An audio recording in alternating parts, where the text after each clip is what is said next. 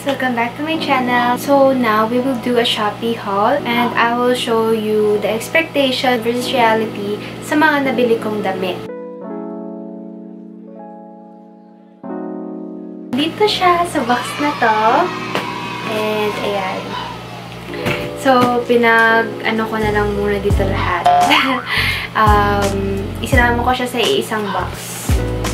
So, ayan. Napuno ko yung box na yan. And now, first, we will check is this one.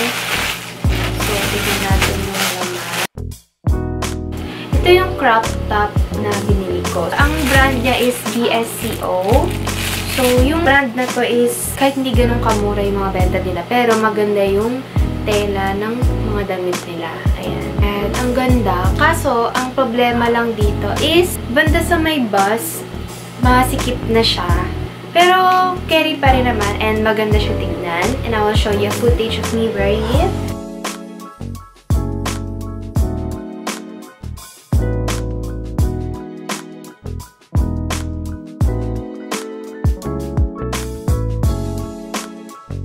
On to the next one. Oh. So, ito naman, parang ano, para siyang kulambo. Pero, pag ilalagay mo siya ganyan, parang rockers tignan. Astig lang siya tignan. Ayan.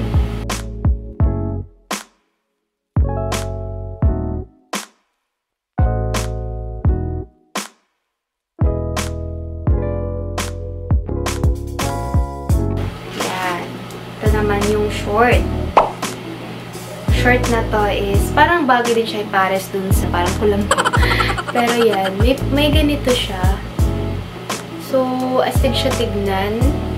And yung cloth niya is, ano, parang short lang.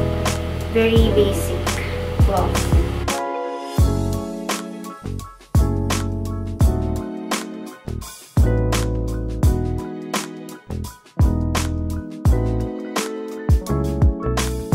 So, ito naman is parang ano siya, off-shoulder, white blouse. So, ganyan siya. Gusto ko ng ganito kasi parang cute niya lang tignan.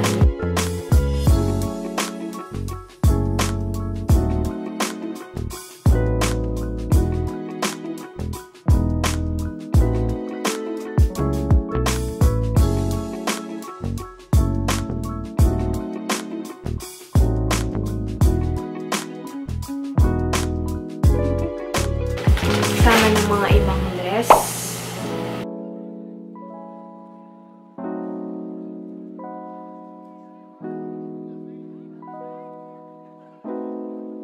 So, ayun. Meron din siyang para sa kamay and may ribbon sa gitna.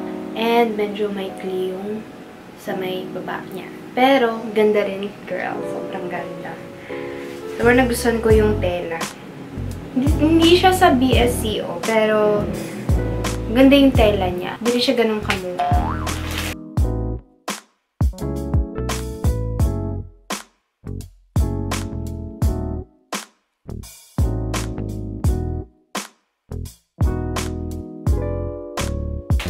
Tada!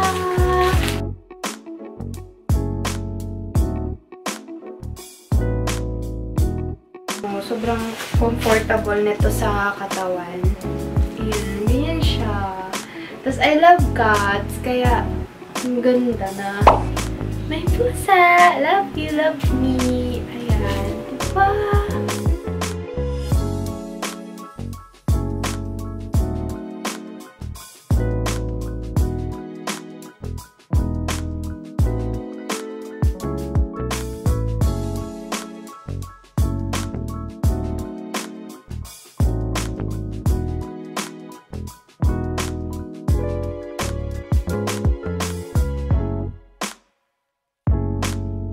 Ay, ito na yung favorite ko, guys. Sobrang ganda nito. Pwede siya pang party, ganun. Sobrang cute niya and nakaka-classy tignan. Pag pupunta ng party, tas ito yung suot mo.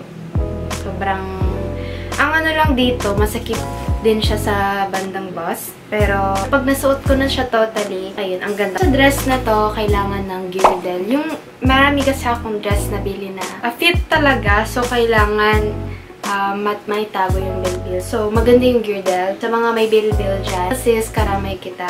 Parehas lang tayo. And, ayun. This is my favorite.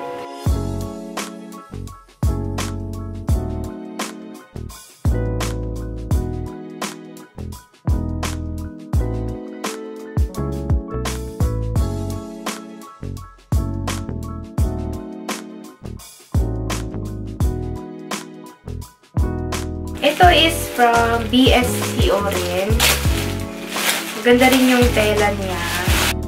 Nagustuhan ko to kasi gusto ko yung kulay ng maroon. Meron ding tan. Maganda lang siya. Nakaka-fierce yung dating. Yan, ganyan siya. Cute, cute.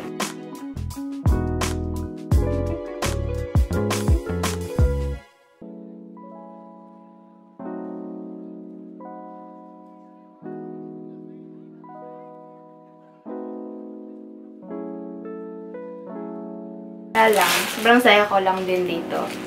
So, ayun na nga. Another BSCO. Sobrang gusto ko talaga yung product nila. And, ayun. This is my second favorite. And this one, oh my gosh, guys. Sobrang gusto ko talaga yung fit niya sa katawan ko. So, yun. Kailangan din ng girdle dito. Para hindi makita yung bilbil.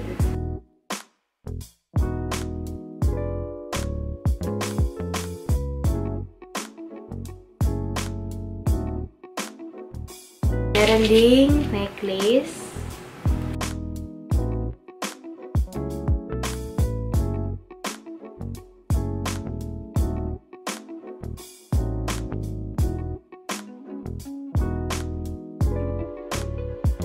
Ito yung strawberry kinerex. Ganyan siya. Nakakaloka talaga. Hindi ako nakakapagbasa ng tie-dye. Kasi tinitignan ko lang kaagad yung picture. Kung maganda ba yung damit.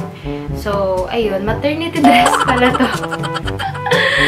So, ang aga kong ma-prepare for maternity job. Pero yun, ang cute niya pa rin. Kasi, lalo na maganda siya ibagay sa white na shoes. When you feel cute, ganon. So, maganda tong dress na to for that.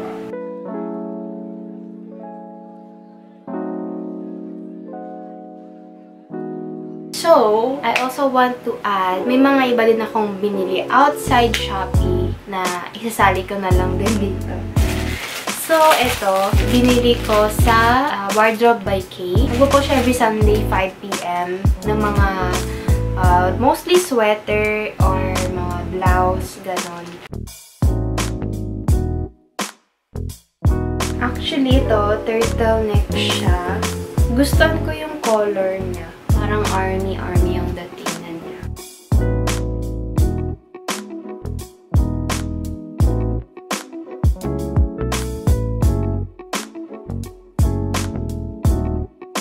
Binili rin ako sa zipper bags.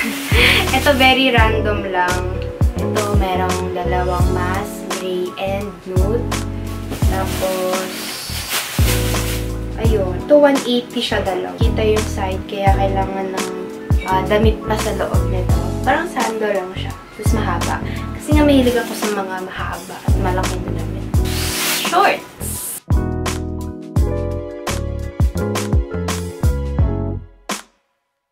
This is the last thing that I bought. I bought this sa Ayala.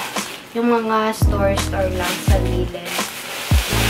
So, ito naman yung 180 for 2 shorts. This is the white one. And then, this is the tan one. Color tan siya. Okay. Skirt! Oh, diba? Mahal pa nito. I think 380 or 350 siya.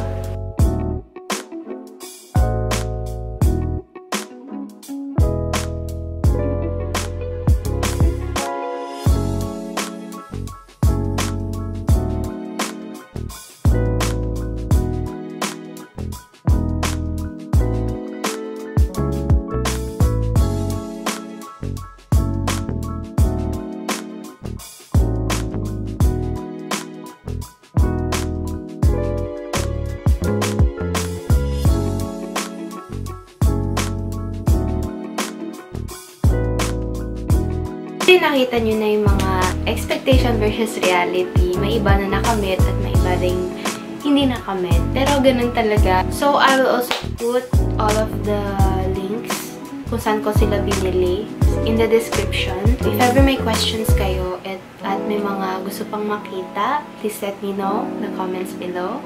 And if you like this video, please click the like button. And also, if you haven't subscribed yet, click the subscribe button and the notification bell para updated tayo sa mga susunod kong videos. So, thank you guys for watching. Bye!